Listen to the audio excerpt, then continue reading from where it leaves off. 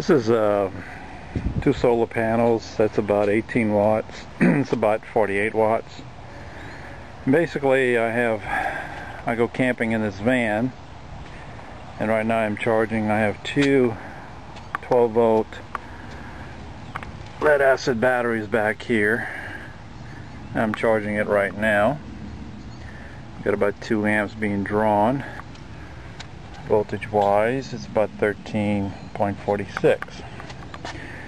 And what I've got running, I run fans, 12-volt fans, 12-volt lights, TV system, variety of items in here.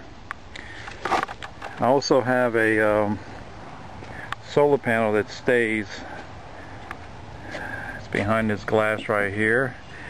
It's a 50 watt, but because of the glass, there's a UV protection. It does drop down my wattage and amperage. And I have it's right here, and I have the SunForce battery charger, and that's always set up in here. And basically it's charging the same battery. So whenever I'm parked and the sun is hitting this side, no matter where I'm at, the batteries are being charged. Of course, I have a battery charger as well when I want to plug up to electricity to charge these batteries. So the battery charger stays back here, but I don't have it plugged up right now. Normally I plug it right here, but I'm just illustrating the process of charging these batteries by solar panels. This has a charge controller right here connected to this solar panel.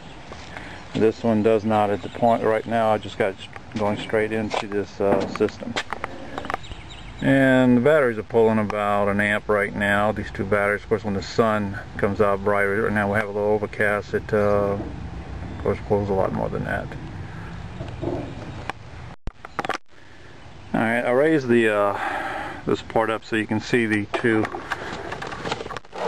lead acid batteries, 12 volts, sitting here. Now they're not deep cycle, regular car batteries that I've had for some time, so but they serve the purpose. And again, there's the battery charger back there. So all in all, camping where for some time where you don't have power and you've got ample sun, charging the batteries during the day, and of course running lights and whatnot at night. I have a little chart here. There's my little chart on voltage about how the charge status. I'm reading that. I picked up this little cigarette lighter voltmeter digital from Walmart. I think it's about $13–15. Works great. I've got I can just plug it in and just monitor it, and even gives you a little graph of the battery status and when you're charging and when you're not charging, whether or not you've got a charged battery. Just a nice little item there. Anyway, this is the setup I have for charging two 12-volt lead acid batteries, and I have other solar panels as well that I can bring with me. But I normally just carry this one. It's lighter.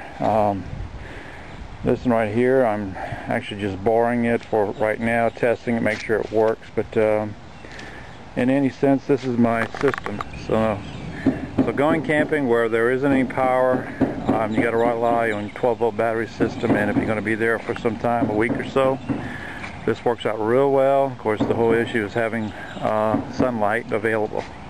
I'm demonstrating this, of course, at my driveway. I'm not at a campground at this time, but nevertheless, this is how I've come up with a way of charging those batteries.